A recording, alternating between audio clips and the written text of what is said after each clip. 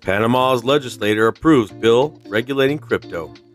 Welcome back, everybody, to another edition of Coin Toss, the 411, where we try to bring you the latest in crypto and NFT news.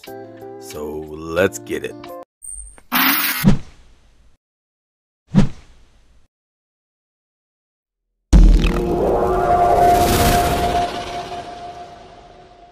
The crypto law is aimed at making Panama compatible with the digital economy, blockchain, crypto assets, and the internet.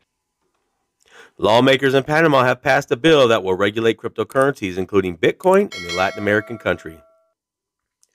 In a Thursday tweet, Panamanian pro-crypto Congressman Gabriel Silva said lawmakers had approved the Panama crypto law, following a third debate.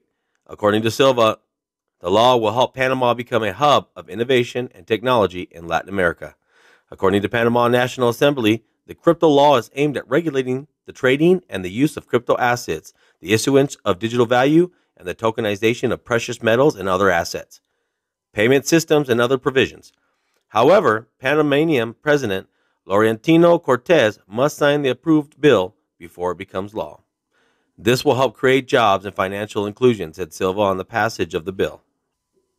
In September 2021, the same day El Salvador began recognizing Bitcoin as legal tender, Silva helped introduce a bill to the National Assembly of Panama with the legislation aimed at making the country compatible with the digital economy, blockchain, crypto assets, and the internet. The bill moved out of the Economic Affairs Committee on April 21st before being approved by the National Assembly. In contrast to El Salvador's Bitcoin law, which required local businesses to accept Bitcoin, Panama's crypto law, if passed, would likely give residents and businesses the option of using and accepting cryptocurrency. According to an early draft of the bill, many businesses would not need a special license to accept crypto.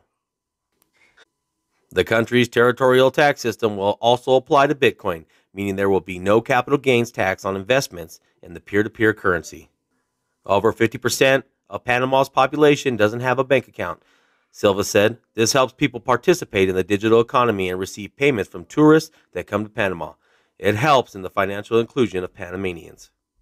While regulation of Bitcoin as payment in the country isn't legalizing it as tender, but is a good start to talks to making it legal tender in the future.